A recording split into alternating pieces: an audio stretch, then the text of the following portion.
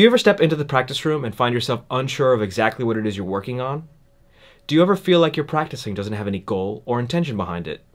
Well, in this episode, I'm going to talk about one of the most useful tools in a musician's developmental toolbox, the practice log.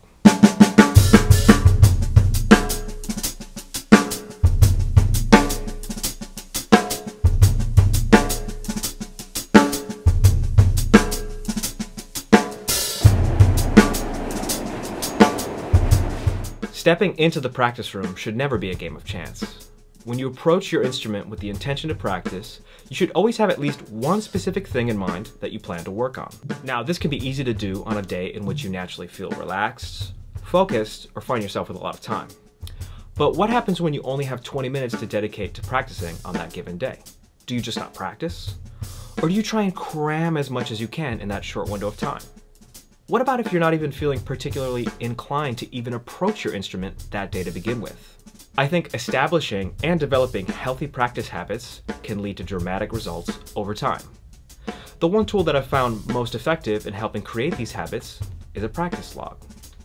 I started using a practice log seriously about 9 years ago, and I can look back and see that many of the periods of meaningful growth in my musicianship over the last decade have been when I've kept up with my practice log in earnest. To help me with this video, I reached out to Mark Ford, the coordinator of percussion at the University of North Texas and my former professor, to ask him about practice logs. Mark is the first person in my life who suggested using a practice log in my first semester of college. I do remember reading several basically self-help musician books that guide the person, in this case myself as the reader, to utilize some form of written time and goals in terms of how you're going to present what you need to do, because we're busy. I mean, you're a busy guy, I'm a busy guy, everybody I know in music that has a career has got a lot going on, and we're multitasking constantly. So in order to be effective and have a real product that we're proud of, it's important to identify those goals, write them down, and write out a step-by-step, in this case a daily goals to meet weekly goals to meet a monthly goal, and maybe a monthly goal to meet a semester goal for or yearly goal. Using a practice log is helpful in so many various ways. First, writing out what I'm going to be working on before I approach my instrument is incredibly helpful for me. This way I'm not just meandering from one thing to the next. I'm being really mindful and choosing exactly what it is I'm going to throw my time and focus toward. When a professional golfer arrives at the driving range, do you think that they just take out any club and start hitting away at buckets of balls? No. They get specific. They're going to take out their 7-iron and work on hitting the ball to the 100-yard target in order to develop their feel for that club. Then they might move to the 125-yard target, and then to the 150, and so on. Or they might move to another club. This commitment to intentional work is really where the power of practice begins. We need to be specific about the sound we hear in our heads, and therefore we need to get specific about what we're practicing in order to realize in the real world the sound we're hearing in our heads.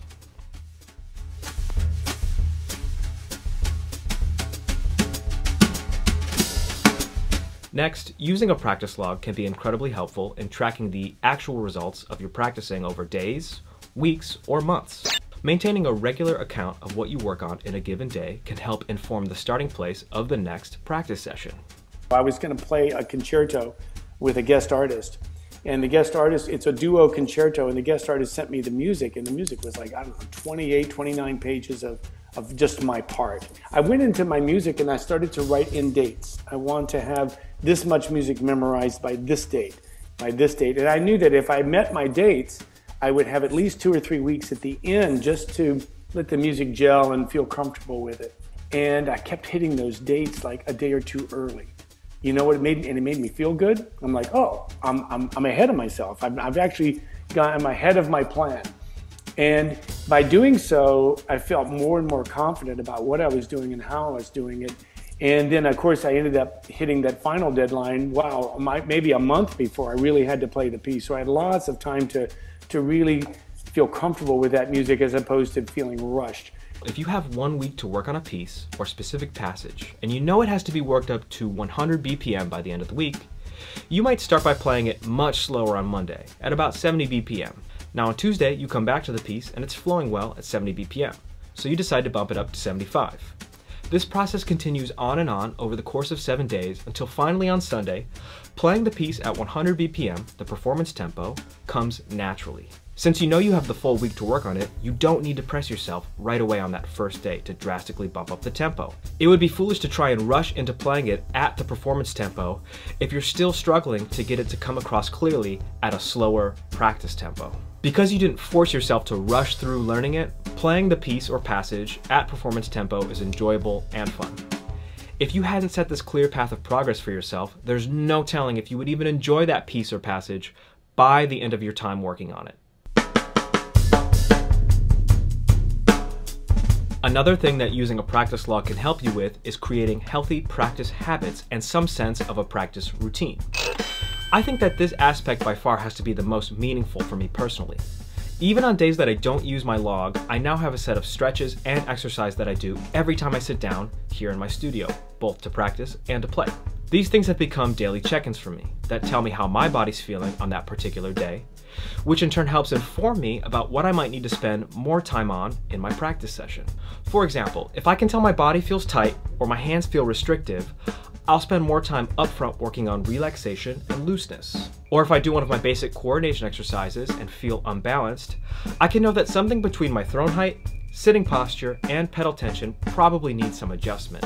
Finally, using a practice log can take a lot of pressure off of yourself. I think using a practice log can bring out the pragmatic side of yourself in that you don't overwhelm yourself by trying to change the world in one practice session alone. Real results come through continued days and weeks and months of regular practice work, not just in one single day alone. Also, if you're working with a really tight schedule on any given day and you only have 15 or 20 minutes to practice, maybe even 5, having a really clear idea of what you want to work on becomes crucial. There's only one way to create success in any artistic field, and that's going to be dedicated, consistent practice. And you cannot wake up in the morning and not make music that day. Now, you may only make music for 30 minutes. I mean, maybe your schedule's crazy that day, or maybe you have a session, or you're involved artistically, but you can't practice. You know, you have to be involved. All of that playing kind of rolls into who you are as a musician.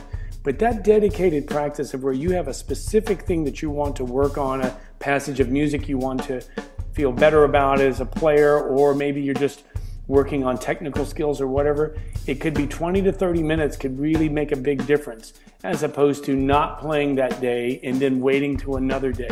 Being intentional with any smaller chunk of time like that can mean the difference between progress and stagnation or regression.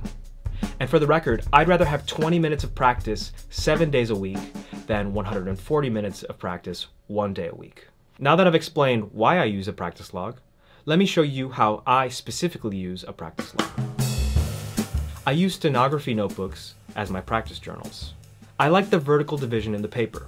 Depending on how I'm using the log at any given period of time, I might use one column to track what I practice, and the other column to make notes about the practice session as I go along.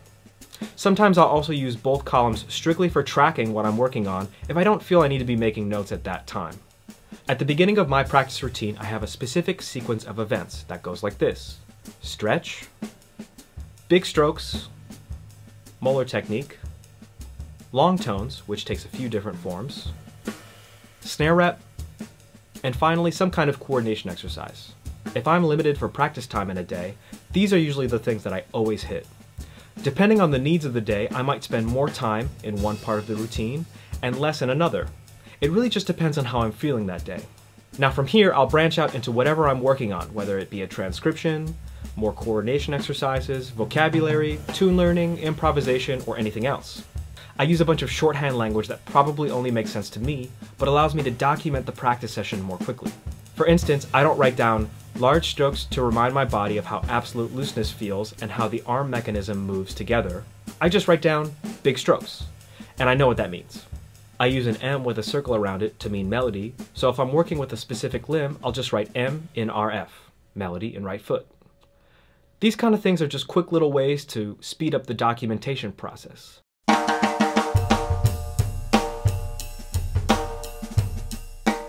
I think it's important to add a few final thoughts here on using a practice log and practicing in general. Don't let using a practice log turn your practicing or playing of your instrument into a burdensome task. A practice log can be so incredibly helpful, but you don't want it to become the inflection point that turns music making into a negative part of your life. Always keep in check the idea that the practice log is a tool that serves you and not the other way around. If you start feeling stifled by using a practice log, take a break from it. I don't use a practice log 365 days a year, but I do use them more often than not. Also, you might find it more useful to schedule in some free play time into your practice. Not every aspect of every practice session needs to be scripted.